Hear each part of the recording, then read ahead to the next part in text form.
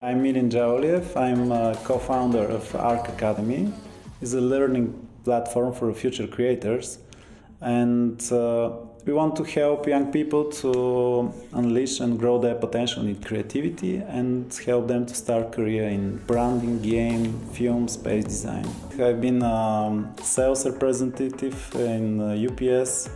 I even had my own brand and shops for lingerie.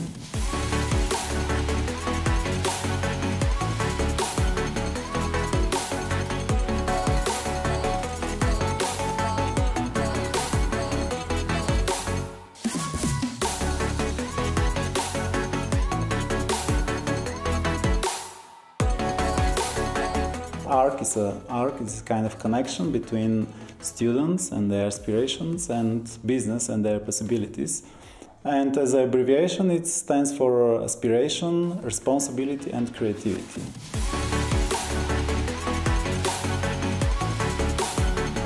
The brand is like a friend. There's a lot of things that you could judge by seeing someone. It's how he's dressed, so it's like a logo.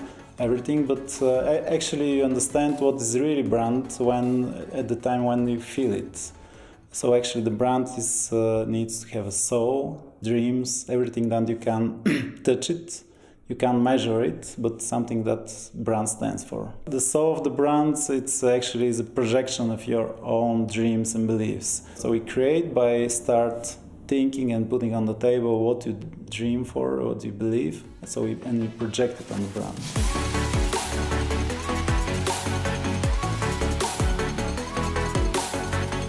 When you start a business, the brand, as we said, is actually the pieces of everyone. So the brand is a projection of the team. So everyone brings the brand in his heart.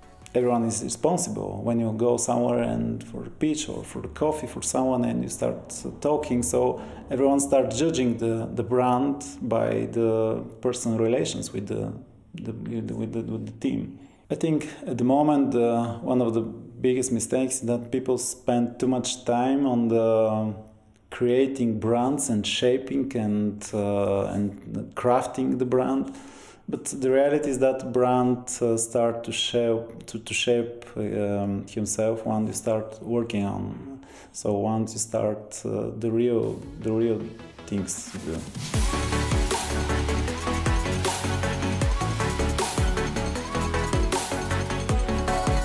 It's not good strategy to start with the brand before having product because you don't know how the brand should look like and feel like. But yeah, so once you have the, let's say, clear vision about the product, so it's a good time to start with the brand.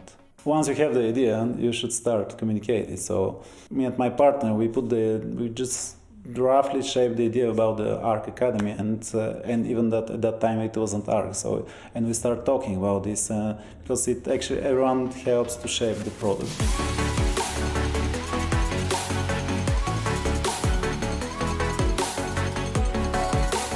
You should know your segments, but when you think, especially when you're a small company, when you think about your segments, you need to know the real person behind the segment.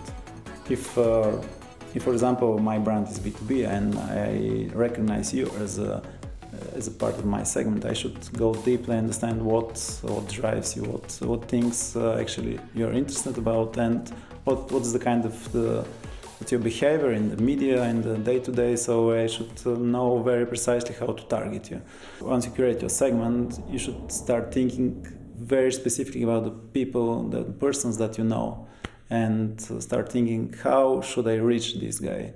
With the B2C, the image of the brand is very, very important. So it's because actually people decide mostly based on the image of the brand.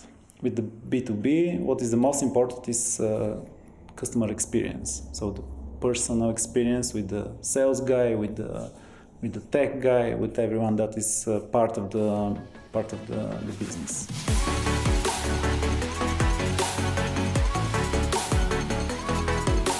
Years ago, thinking about rebranding, it was something. So people, the brands, they spent years and years before they decided to rebrand. But now I don't think it's a problem. I mean, if you have a feeling that we have to change something with the brand. Actually, the company start with one idea and product, and they fit with one brand.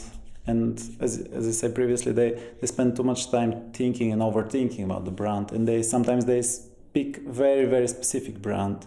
But after that, their strategy change and they broader the business, and the brand is not working anymore. So you just change it. With the right communication, you could change it.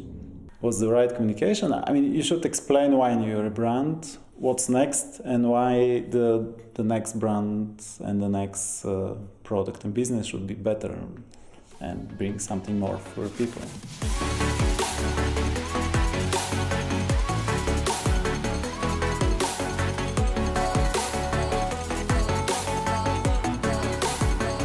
It's a strategy. Sometimes it's a strategy, but also it's a good strategy when you know where you want to go next. So you are branded because you know where you go next. So we could put it on the two dimensions: when you know and when you don't know.